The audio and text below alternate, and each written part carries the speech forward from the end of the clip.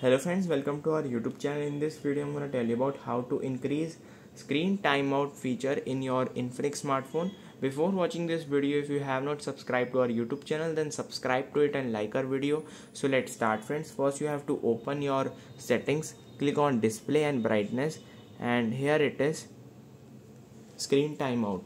You have to increase it by 2 or 5 minutes, and after you selected 5 minutes after, it will screen will be turned off automatically. I hope you like this video. If you like this video, then subscribe to our YouTube channel for more helpful tips and tricks videos. See you next time.